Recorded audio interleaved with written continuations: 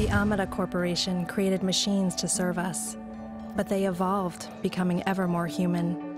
Secretly given ego and emotion, these hollow children began to infiltrate every level of society.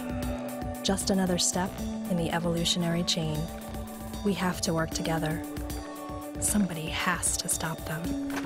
Let's go.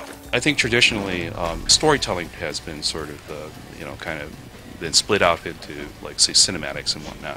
But in the case of Binary Domain, he wants to kind of walk the middle ground where the drama and in the themes that he wants to explore is essentially sort of dealt with within actual gameplay, like, say, via the voice commands or the sort of the relationships that between the player character and the NPCs. Of course, as a game, the shooting part of the game needs to be really fun. So that obviously he's going to have to deliver at the end of the day. All the characters will have sort of like a base level of like behaviors and sort of patterns of like how they act and whatnot. But depending on how you interact with them, whether it may say you might betray them or they might betray you, or they'll have actual cause and effects in the game progression. And so based on that, you can have some interesting emergent sort of experiences in the game.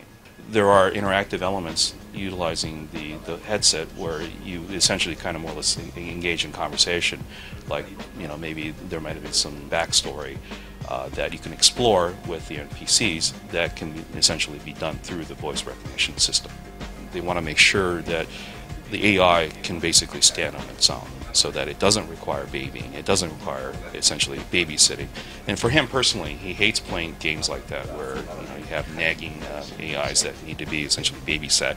So in terms of what they're delivering, in terms of gameplay, in the AI system, they will make sure that the AI will function independently and obviously interactively with you within the game.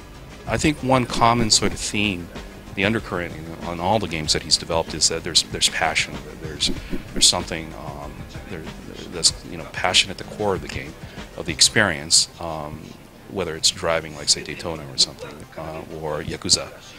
And in the case specifically of Binary Domain, he wants to bring that passion into the game in terms of the storytelling, the human themes in the game. So that's what a Nagoshi game is. You can tell that it's my game.